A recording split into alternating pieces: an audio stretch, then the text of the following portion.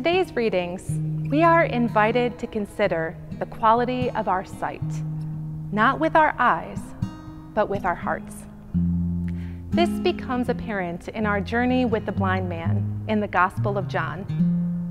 The story begs us to consider what it means to see. Amy Kenny, who wrote the book, My Body is Not a Prayer Request, provides us with some insight. She says that disability, such as physical blindness, is a social construct.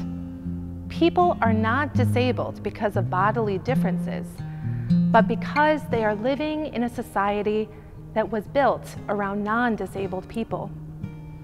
This man is considered blind because the structures surrounding him were not built with him in mind, and therefore, the only thing people see is his physical difference, not his name, his giftedness, or his great faith. Who is unable to see? Our unnamed man is the one who sees Jesus clearly for who he is. Meanwhile, the Pharisees are caught up and distracted by the physical healing and therefore miss what Jesus and the formerly blind man are pointing to. Healing is about restoration of relationship, being made whole, and bringing what was separate back into community.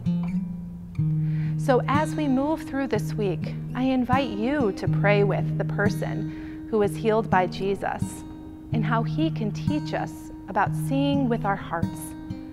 In what areas of your life do you long for wholeness and healing?